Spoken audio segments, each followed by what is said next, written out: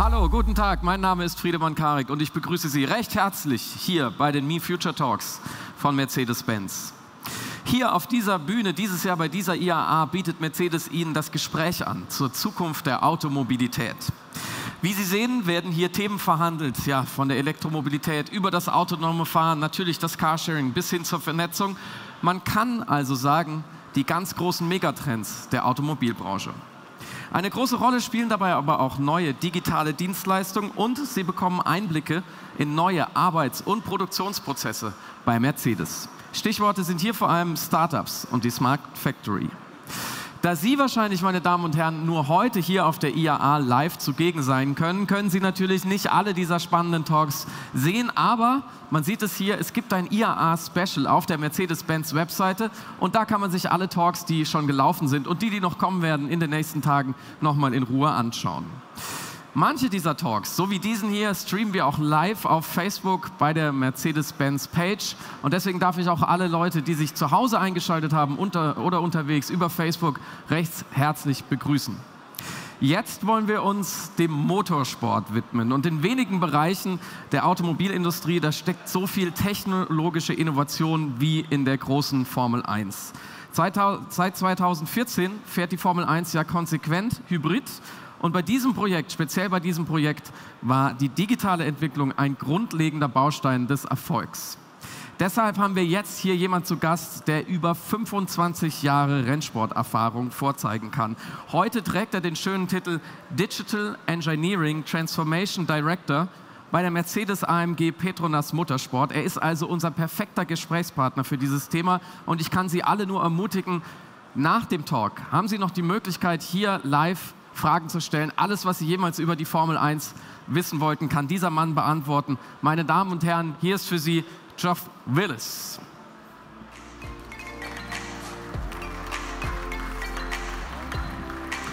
Geoff, hello. Great that you made it here. Join me. Now you brought a little film with you, and that's kind of your daily work, isn't it? Yes. Quite beautiful. This sums us up. People, technology, resources, machines, the mixture that's Formula One. Is it that clean in your labs? Yes. It looks almost flawless. Cleanliness is really important. So it's you could, just like here, you could almost eat off the floor. That's great. So let me just quickly sum up the 2017 Formula season so far. We're 14 races into the season right now. You just came back from a pretty exciting race in Singapore with both Ferrari drivers retiring on the first lap. Good for you. Now you're leading the championship by 28 points and the Constructors' Championship by 102 points. So you're going to win, aren't you? Well, I think we were quite lucky in Singapore. It was a race that we were concerned about. It's not got characteristics that are very good for our car, but as often said, it's better to be lucky than to be clever, and we were lucky. But no, this year we knew it was going to be tough. We knew the competition is well motivated, well funded, well resourced, and very capable. And it's turned out to be very hard. I think we're quietly confident we can win. The Constructors' Championships, certainly more on our side, but the Drivers' Championship we're going to have to work very hard with particularly with Lewis, all the way till the end of the season. So fingers crossed, work very hard. We'll see. But it's much harder than in the last years for you, isn't it? Yes, I think one reason there was a big rule change we'll talk about in a bit. And it's never been the case that teams have been dominant both sides of a rule change. So we're trying to do a first with Mercedes. In 50 years of Formula One, if we can do that, that'll be the first time it's achieved. Maybe you can fill us in a little bit about the basics of Formula One team. How many people are involved? It's like troops for you. You can see that. Yes. I mean, you'll be surprised. This is we're on two sites. Our colleagues here in the power unit up at Brixworth, and then on myself and my colleagues at Brackley on the chassis side. So we're about 500 plus on the power unit side and 900 plus on the chassis side. So that's a lot of people to produce 5 cars a year. Do you know everyone by name still? That's it. No, there was a time when we were 300-400 people and knew everybody. Now I know most people, but it's sometimes quite difficult. You meet people and think, I haven't seen you before. But we try and keep that team spirit. Yeah. So we do a lot of work to keep building the communications. How many of them actually travel to the races? Well, we're restricted at races. We're only allowed to send 60 people on technical jobs. We also have a number of people on sort of marketing, sponsorship, and then supporting the evidence, supporting the efforts at the track. This picture here is a morning briefing trackside, so we're being briefed by the strategy people on exactly what we're going to do with the effort that morning, or maybe it's a briefing for how we're going to go through the practice sessions on that day. On the far left, I just spotted Niki Lauda. Yes, 3-time world champion, our chairman, and very active member of the team. So from the outside, it looks pretty simple what you're doing. You build a car and you win the damn race. But from the inside, I guess getting all these people, engineers, working and focused, it's a pretty tough thing to do. It's a tough thing. So we're very focused now on setting the objective. Right from the top, it may sound obvious. What's our objective for this year? It's winning both championships. And then from there, you take those objectives down. We also spend a lot of time defining the problem. All of us, engineers in particular, we love solving problems. And as soon as we find a problem, we try and solve it. But the success with Formula One is understanding what the real problem is, setting the goals, saying that's where the performance comes from. And we use a small group of people, of specialists, to set the problem, and then we use everybody else to help solve the problem, and that gives us our strength. Oh, that's a definition of teamwork, I guess. Very much, it's a team. The people are critical to the business. Yeah. So you just mentioned the rules change in 2014, and this year again. Maybe you, better than anyone else in this building, can explain to me and the audience what exactly changed and what did it mean to you. Here we've got an image of this year's car, and the big change from last year was much wider tyres, and overall the car is wider, and a lot more freedom in the aerodynamic bodywork. You put all these together, and the cars would be potentially about 5 seconds a lap quicker. This is very unusual. For 30 years nearly that I've been in Formula One, we've been slowing the cars down for reasons of safety, for reasons of cost control, because it's easier to change the car than it is the circuit. And for the first time, we made a set of rules, or we helped develop a set of rules that made the cars faster. So normally, when you have new rules, you're trying to recover the performance you've lost. Now, we sort of stood back and think, well, how fast can we go? In order to design this car, we have to sort of estimate where we will be in 18 months' time. And these hybrid cars are very unusual, is that their design depends on their performance, and their performance depends on their design. I'll give you an example. We're limited on fuel. We can only use 100 kilos of fuel an hour. So if you go faster, you use less fuel, because the straight is the same length, but you go down the straight faster. I see. So it's a very unusual thing. And if you've got more grip, you don't brake as much, and you don't have the opportunity to regenerate the energy back into the battery that we have in our hybrid system. So you have to change the size of your turbo and your battery and your motors. So you can't design without knowing the performance, and you can't get the performance without doing the design. So very, very different challenge. Domino effect. Very much, which meant that we had to use digital tools. We had to use simulation. That was the only way. There was no way to test this in advance. Yeah, but I guess you must have been thrilled in a way when you learned about these new regulations as an engineer, opening new windows. In Formula One, we're very lucky. We live in a world of change, and the change comes in from regulations, from competition. So it's a real culture where we embrace change. And I think, in truth, that our competitors last year thought a big rule change would weaken us.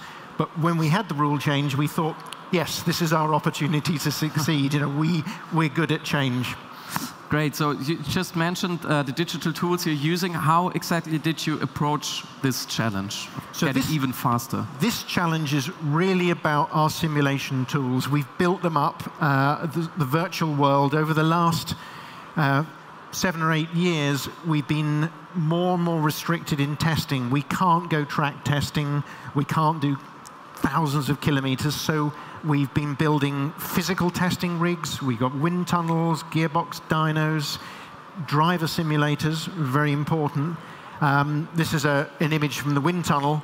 This is a wind tunnel model. This is a 60% model we use in the wind tunnel. This model itself has got probably 3,000 parts to it, and maybe 1 million euros to build this model. So that's the level of virtual engineering we're using. And it's all these simulation tools we use to develop the car. So can you say that the key factors for dominating the Formula One for the last 3 seasons, winning the championships, was also in the bits and bytes, in the software?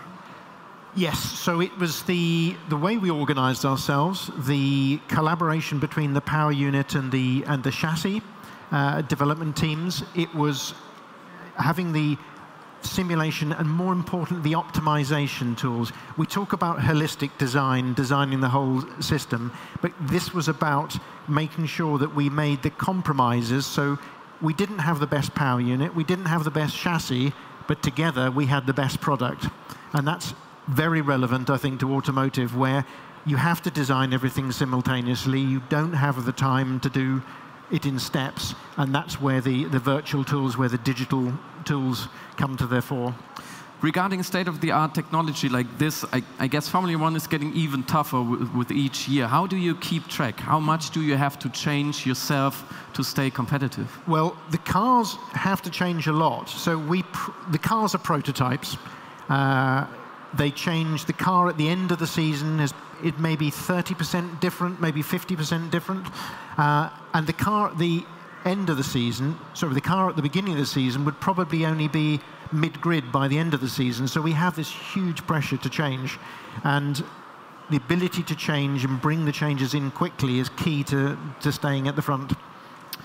So businesses sometimes talk about the culture of innovation they try to foster. So what does it mean in Formula One teams? Can you describe that a little bit? I'm certainly a big believer in culture and the culture of innovation. So change is what we have to deal with. And our current performance it depends on our capability, on our technical capability. And so our future performance depends on how quickly we can develop that capability. And to develop the capabilities is what drives the innovation. And we're finding that innovation very much comes from the bottom of the organization up. It's from the young people coming in from university, coming in from other organizations, different ways of thinking, challenging. And innovation can be big. It can be a huge piece of equipment. It can be a new state-of-the-art driving simulator, or it can be somebody identifying a problem. That takes too long. I can save 5 minutes doing that. I do that 100 times. I've saved many, many hours. This is an image from our driver simulator. It's one of our young drivers in the simulator. We use this every day of the week, and it's another key tool. So innovation, big, small, always driven through, and our role in a senior role is to encourage the ability to pick up the innovation and to follow it and to develop it and to take risks. We're very used to failure. If it fails, we learn, we go on. So now we're coming to the one guy we haven't talked about yet, and he's only there for driving the car, isn't he? Or how important is a driver for you in innovation? Drivers. Kind of their own.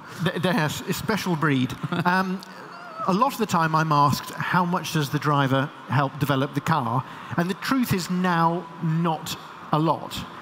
But, and that's mainly because of the amount of data and the knowledge that we get from the car. But the drivers are very, very talented. And to give you an idea of the complexity, particularly with somebody like Lewis, who's now got the record for the number of pole positions, on a Formula One car, the grip of the tyres is completely dependent on the temperature of the tyres. And the temperature of the tyres changes from the beginning of a corner to the end of the corner, from one corner to the next corner to the next corner. And the tyres sometimes you can't keep them in what we call the window, the best place. You can't keep them for a whole lap.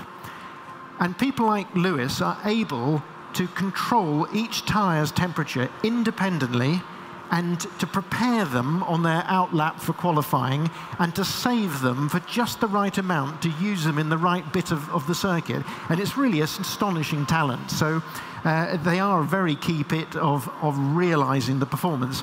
And they spend a lot of time in the simulator. They give us the feedback. They tell us, I can drive the car like this, or if you do this with the car, I can't feel it. I can't understand how to manage it. So that they are very involved, but they're not going to tell you need a bigger wing or you need No. you need different rear suspension or something like that. No. Well, what you're telling us about the tires and the temperature and how Lewis is dealing with it sounds like it has to become a part of his body or extension of his body. Really, as you just said, he has to feel the parts of the car. They talk a lot about feel, and from an engineering point of view, we spend a lot of time trying to turn feel into numbers. So we do, particularly in the driver simulator, try and understand what does he mean what does he feel. Steering is particularly important. Drivers are very sensitive, and you do a steering. All the cars have got power steering because the loads are so big. And if we change that design, the driver sometimes says, oh, I can't feel it. And you think, what did you do? What have we done? And it's a lot of work goes into turning those feelings into engineering data. And I guess for winning these championships in a row, another thing is very important is like a mindset of the winner. Because after these 3 years, you could be satisfied and say, okay, let's have more holiday this year, aren't you? No, I think winning is, when you win a lot, you want to win even more. And the more you win, then losing really, really hurts. And I think particularly this year, we really want to show that you can change the rules, but you still can't dent our ability. And we know it's going to be tough. And we come away from a tough weekend, not downhearted, but we're saying, right, we really need to understand, we need to do better. It might be boring for the outside world for Mercedes to win every day, but that's what we all want. So even Mercedes can't achieve something like that on its own, and I guess you have a lot of strong partners. We have a very good range of partners. We obviously have our very high-profile partners, particularly Daimler, where we have strong relationships. I spend a lot of time in the R&D plant at Sindelfingen. We have direct projects going on. The interesting thing is that it's automotive and Formula One are still quite different, but the tool sets, the computer programs, the analysis tools are getting very similar. And so we're finding that by exchanging ideas and working in common projects, even though they have to be applied to different things, we're building up a lot of very useful interaction. We also have some specialist techniques where Daimler have been able to develop that we've been applying to Formula One. And I think I'm confident in saying there's things that we're finding in Formula One that we can share with Daimler, particularly how we get new projects very quickly to the car. But we have other partners, Qualcomm, Petronas. We have lots of projects with them, universities all over, in fact, all over the world. We're running university projects. Innovation all the time, developing is key. We can't stay still. We have to keep developing.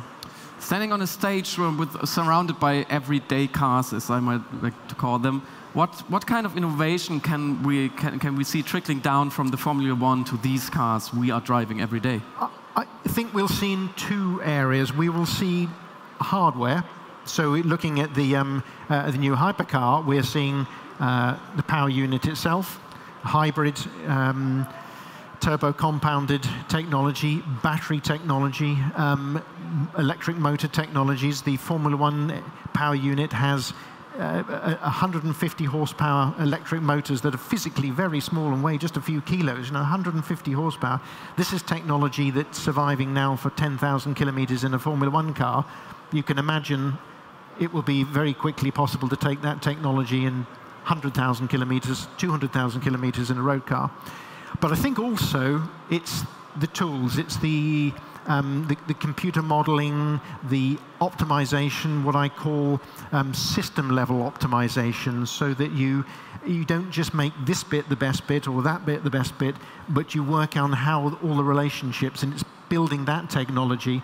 Because if you think of a modern road car, it's a very complex thing. There's so many systems and so little time to prove it out. And look at the extraordinary reliability of modern road cars. That comes from not just rig testing, but the integration of virtual world testing and rig testing, just as we do in Formula One. So Formula One, as I learned, is not just a marketing platform, but something like a huge innovation lab. I think it's very innovation-led, and I think we have very strong alignment with the culture and objectives of Daimler. And it's just a wonderful partnership to be in. Great. It's been a fascinating talk with you. Thanks very much, Geoff. Now's been the time for your questions. If you would like to, little Q&A in German is no problem. I'm going to translate it.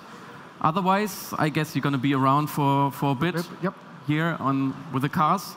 So, we have one. Just a second. Eine Sekunde, kommt das Mikrofon. Hi. First, thank you very much for a very interesting insight into your work. And I have a question regarding Formula E. Where are you going to integrate the development into the current structures, or will there be a new complete team? Or right. You've asked me a very tricky question. Certainly, Mercedes is going to be involved in Formula E. My understanding is it's the 1920 season. The details of that haven't been worked on yet. There's clearly parallel technology. Formula E at the moment is a very restricted formula, so a lot of parts are standard, but that is changing over the next few years, which is why it's of interest to Mercedes Motorsport.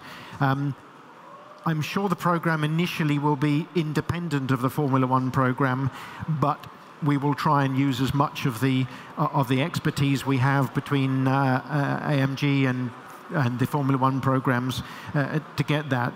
Clearly, the racing knowledge is, there's a lot of racing knowledge in Mercedes Motorsport generally. Longer term, I see Formula E, it fills a different niche from Formula One. It's clearly got a city centre focus. It's fully electric. Some point in the future, Formula One is going to be fully electric, but I think Formula One is going to remain in this higher performance level in a more engineering competition. So different challenges. It's our challenge to make sure that we can compete in Formula E well without compromising the Formula One program. So it's something that we're thinking about in detail at the moment. Good. Thanks for the question. So we talked about the Formula E as well. That's good, and that's a good ending maybe into the future. So thanks very much for listening. Vielen Dank, dass Sie zugehört haben. Thanks, Geoff, again. Pleasure. And have a nice day here on the IAA. Vielen Dank. Thank you very much. Auf Wiedersehen.